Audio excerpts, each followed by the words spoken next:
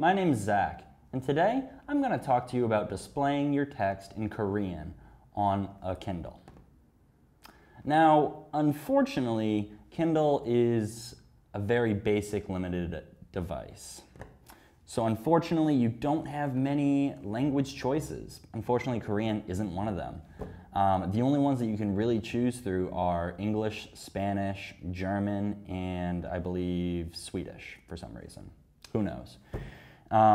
You can, though, through your store or a third-party device, get books that are written in Korean. That's all I have to say today. My name's Zach. Thanks for watching.